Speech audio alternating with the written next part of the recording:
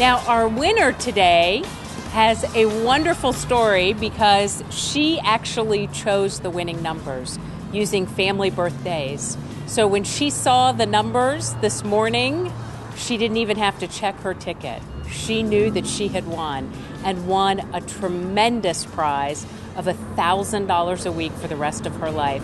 So Linda Lipford of Chesterfield, if you would like to come forward, of Chester. Thank you. Congratulations.